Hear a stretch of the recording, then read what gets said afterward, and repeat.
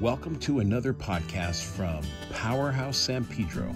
My name is Bob Andrade, and this is a Powerhouse podcast made just for you.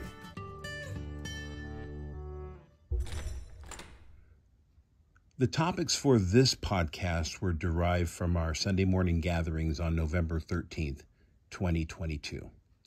This is a recap or summary of the information we talked about on that Sunday morning, as well as some added insight that I included since then. If you enjoy these podcasts, please subscribe or comment below. If you would like to help support this ministry, the information for that is listed below in the description. In our daily walk with God, there are elements that when we are aware of them, we can access. It's not that we are not granted access to these elements prior to our awareness, but rather as we become aware of these elements, we then become aware of what we can access. In other words, until we know what we can access, can we access them? One of those elements is revelation. Webster's definition of revelation is an act or revealing or communicating divine truth, something that is revealed by God to humans, an act of revealing to view or making known, an enlightening or astonishing disclosure, a pleasant, often enlightening surprise. When God reveals something to me, I usually say something to the effect of, it dawned on me the other day.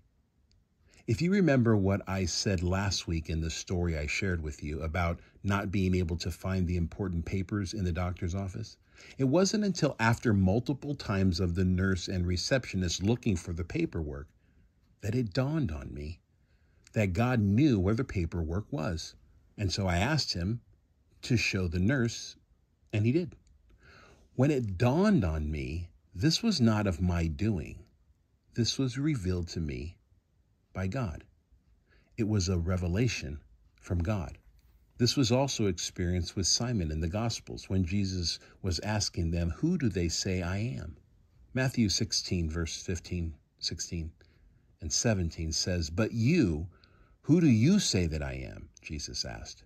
Simon Peter spoke up and said, "You are the anointed one, the Son of the living God." Jesus replied, "You are favored and privileged, Simon, son of Jonah, for you didn't discover this on your own, but my Father in heaven has supernaturally revealed it to you." As for me, the thought of God knowing where the papers were and the idea of him letting the nurse know didn't even dawn on me until God revealed that to me. I had another revelation the other day. I was wondering, why do people listen to or not listen to praise and worship music? I asked this to myself first, and then I asked God. I asked myself, why do I listen to praise and worship music? Is it because I'm a musician and I like music? Is it because I'm a worship leader and I'm interested in worship music? Is it because I enjoy the arrangements and the style of music that's written? The answer to all those questions was no. So then why do I listen to praise and worship and or Christian music? At the moment, I didn't have an answer until one day it dawned on me. While listening to a local Christian radio station, a song came on that I was unfamiliar with. The song was entitled "The Same God." Now here are some of the lyrics. "I'm calling on the God of Jacob, whose love endures through generations. I know that you will keep your covenant. I'm calling on the God of Moses, the one who opened up the ocean. I need you now to do the same thing for me." And then, as I heard the words to the chorus, it dawned on me. The reason I listened to this kind of music was answered in the chorus of this song. God revealed to me why people listen and why I listen to praise and worship music. In the chorus of this song, here are the lyrics of the chorus. "Oh God, my God, I need you. Oh God, my God, I need you now. How I need you now. O rock of ages, I'm standing on your faithfulness, on your faithfulness." The reason I listen to praise and worship music is because of the fact that I need God now. The music, the vocalist, the instrumentalist, the style of the song is all secondary to the fact that I need God. And this music reminds me through its lyrics who God is and how big he is and what I have in him and who I am in him. Throughout my day, everything else tends to push its way to the front burner in my life, which can cause me to magnify my problems bigger than my God. Praise, worship, and Christian lyrics remind me and help me fix my eyes on what I know to be true in him. And remembering this fuels my hope. Hope in my day, hope in my situations, hope in my tomorrows. I need these kinds of lyrics to remind me of his greatness. This is what fuels my faith and my trust and my joy and being able to rest in him. This also happens when I read the Word. I don't read the Word or listen to godly-based lyrics as a chore or something I should do. I read the Word and listen to the declarations of who God is and what I have in him through music, as it says in Philippians 4:8. So keep your thoughts continually fixed on all that is authentic and real, honorable and admirable, beautiful and respectful, pure and holy, merciful and kind, and fasten your thoughts on every glorious work of God, praising him always. There's something about me that I have recently come to realize. You see, I enjoy listening to most all styles of music, but I've realized that I rarely ever pay attention to the lyrics, even to the most familiar songs of my favorite groups and favorite singers. As a musician, my focus is usually on the music of a song. I listen to the arrangements of instrumentalists utilized in the writing of the song. I listen to the catchy melodies, the progression of chords, the harmonies, the fluctuation and texture of the notes sung by the vocalist or instrumentalist. I enjoy all music based on these reasons. I'm always amazed at Nicole when she sings the lyrics of my favorite songs, and I usually think, oh, that's what it says? But with praise and worship songs, it's the lyrics that catch my attention, first and foremost. Go figure. So God revealed to me the answer to the question I had about why do people or why do I listen to praise and worship music? And God utilized a song of worship to reveal the answer to me.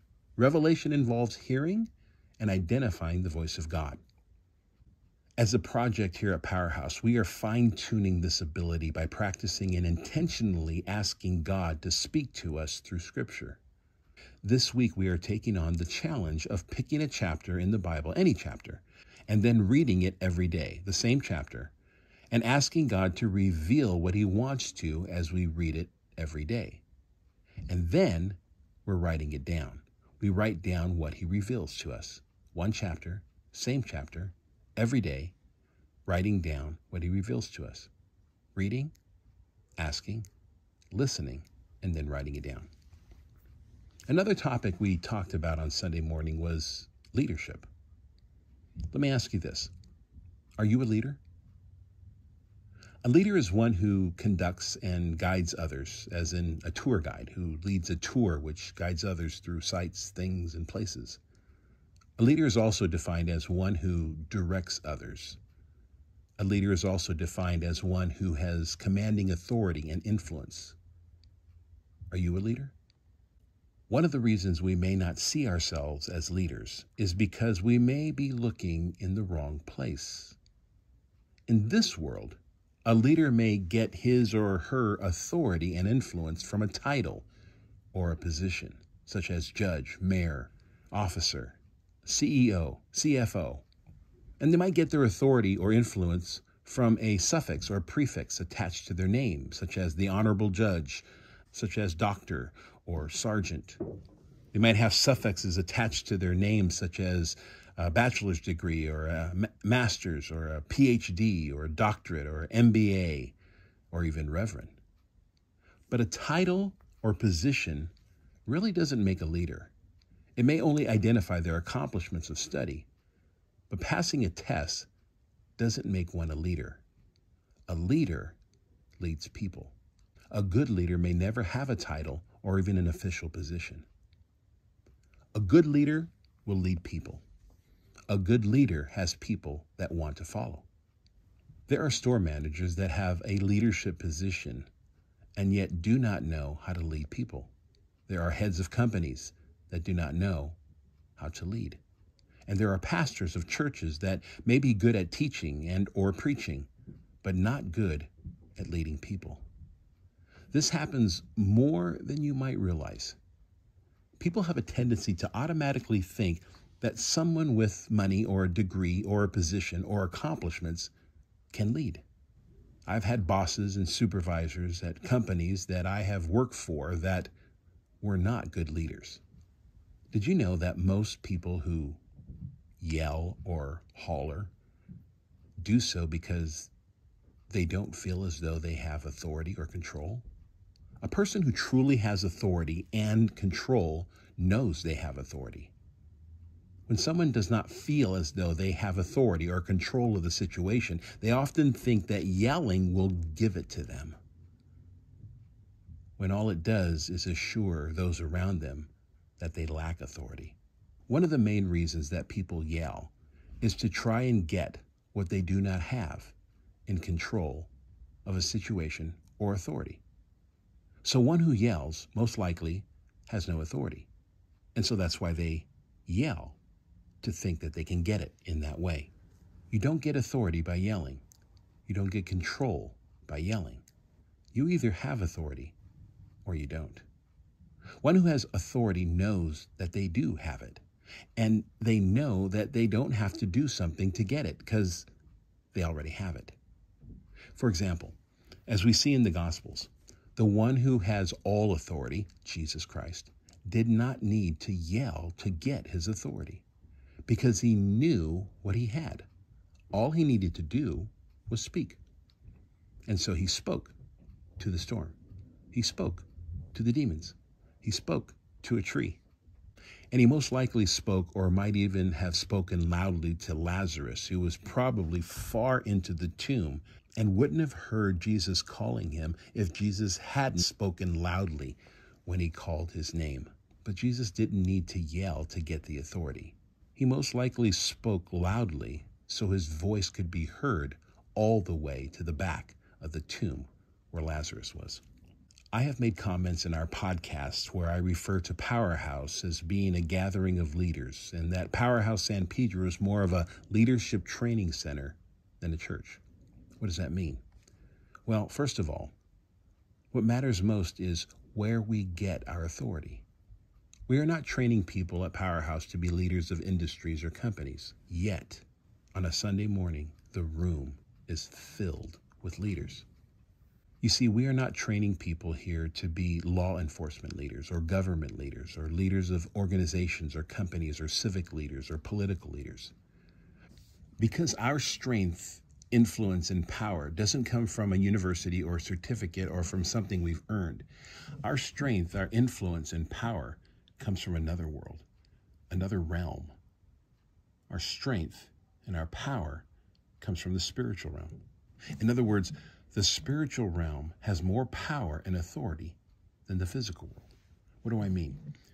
Which is more real to you, the physical world or the spiritual world? Now, most of us would say the physical world, but I dare say it's the spiritual world. Why? Because the physical world came from the spiritual world. From the spiritual realm, God spoke the physical realm into existence. Some might say that the spiritual realm is more real than the physical realm. You see, both worlds are real, but one carries a more powerful influence and impact. And that is the spiritual world. And we, as believers and followers of Christ, are ambassadors and representatives of the King of Kings and the Lord of Lords. We are ambassadors and representatives of the kingdom of heaven. Our authority comes from the one who holds all authority, and that's Jesus Christ himself. In Matthew 28:18, it says, "Then Jesus came close to them and said, 'All the authority of the universe has been given to me.